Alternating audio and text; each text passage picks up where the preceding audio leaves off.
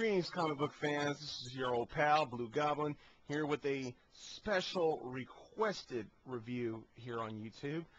A guy by the name of Guido5595 requested that I do a Final Crisis review. So, I'm going to give him what he wants.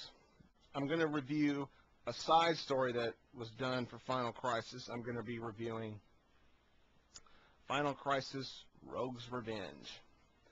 Now, this was the only miniseries. This was the only side story from Final Crisis that I actually read, other than the Submit one-shot. I didn't read the Superman Beyond or Legion of Free Worlds. I'm sorry. They just didn't grab my attention. I'm not the biggest Superman fan, so. Let's start with issue 1. I gotta put it on the record saying I just love that cover. That cover's awesome. Issue 1 deals with the Rogues out on the run. They're on the lam. They're in hiding because they broke the #1 rule. Never kill a speedster. They killed Bart Allen, Kid Flash. They killed him and decided to run into hiding. They run into the Trickster near the beginning of the issue, and later on the Pied Piper gets into the picture. So what happens is they decide to talk about possibly retiring. Hanging up the weapons, hanging up the suits, and just dropping out of sight. Just forcing themselves into retirement. So, what happens after that is there's a little place called the Flash Museum where there's a bunch of speedsters trapped in suspended animation. A red lightning bolt comes out and strikes the body of Inertia, who's a clone of Bart Allen, and frees him of suspended animation. Well, wait a minute. Now I think back of it, I think he was the only one in suspended animation, if I'm not mistaken. Well, anyway, Inertia is freed from his suspended animation, and he's back. Inertia is back, and he's right off the bat, he decides to wreak havoc. And the Rogues are sitting down, and they listen as the news comes up. Says Inertia, the leader of the Rogues, is raising Cain all over town. And they listen to that and they go, "What'd he say he was? When the hell was he our leader?" Whatever. I think it's time we break rule #1 just one more time. So they decide to go after Inertia, but somebody beat them to it when Inertia runs into Professor Zoom. I called him Reverse Flash when I was younger. A lot of people did. But he's Professor Zoom, and he says, "Guess what, Inertia? You're going to be the new Kid Flash." And that's how issue 1 ends. Very nicely done. I was greatly impressed by how well it was. That leads us into issue 2. Issue 2 goes into Libra getting into this picture. Professor Zoom tells Inertia, "Look, Libra wants you to be the new Kid Flash. I don't." So obviously Libra has, or at least he did, have some huge plans in mind for Inertia. So Inertia picks up the suit. He decides to be he's Kid Flash. And Professor Zoom is trying to teach him how to use his powers effectively with deadly force.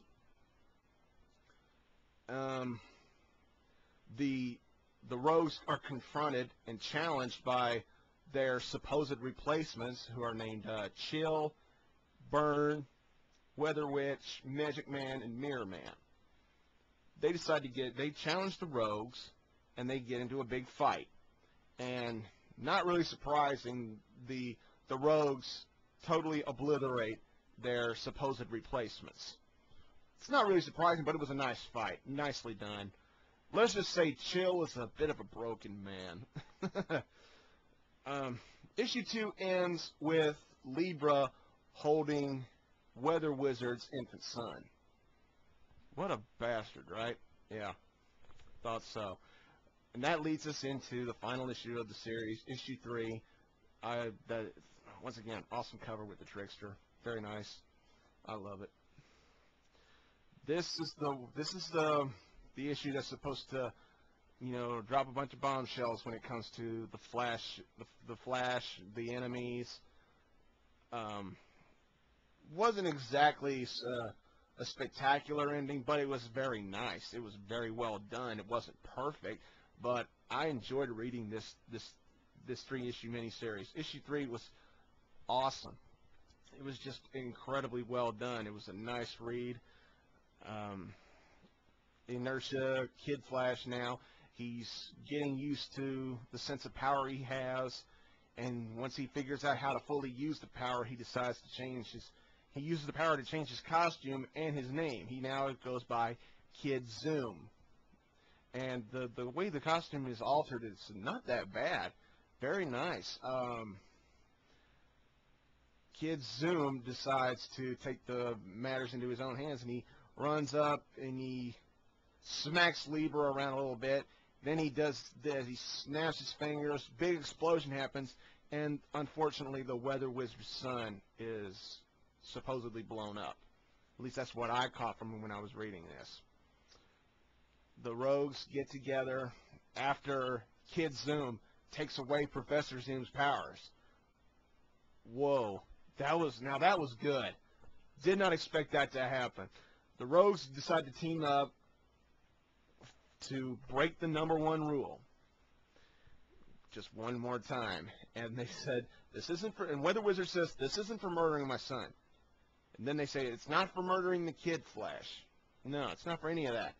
He said, this is just for one big fucked up year. And they kill him.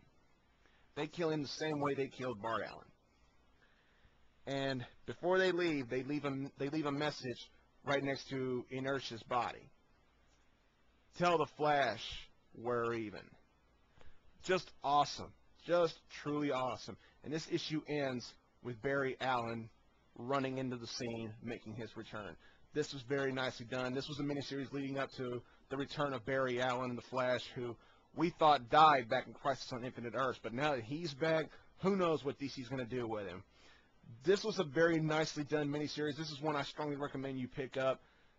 On a scale of 1 to 10, I'd have to rate it with an 8. It's very nicely done. Jeff Johns, incredible writing. Scott Collins' artwork isn't the best, but it's decent enough. This is a miniseries. Once again, go ahead and pick it up. If you can find any of the issues anywhere, go ahead and at least read them. You won't be disappointed. Well, that's it for now. So until my next video, later.